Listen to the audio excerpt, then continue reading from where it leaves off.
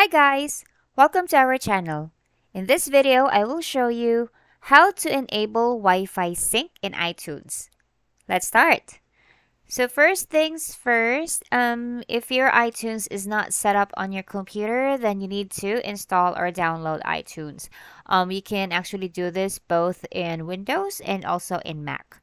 One of the things also that you need to be mindful is that once you're here, so as you can see right now, I'm using Windows, but I have iTunes installed. Now, for you to sync your Wi-Fi, you need to locate your iPhone device that's normally located at the top left in iTunes app or window. Um, Now, there are cases, guys, wherein this iPhone app doesn't show. So there are only two things, or there are only two possibilities that I could think of.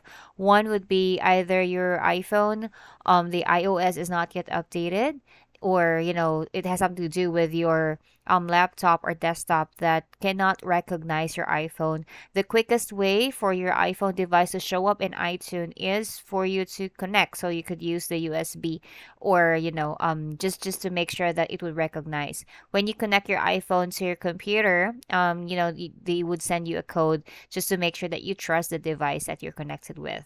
So anyway, going back to our topic of enabling the Wi-Fi sync, all you need to do is just click on the iPhone and then look for the options here that says sync with this iPhone over Wi-Fi. So when you do that, just click on done, then you apply, and that's it. You're all set. So if you want to learn more about iTunes, just subscribe to our channel. If you like this video, please hit on like. Thank you for watching. Goodbye.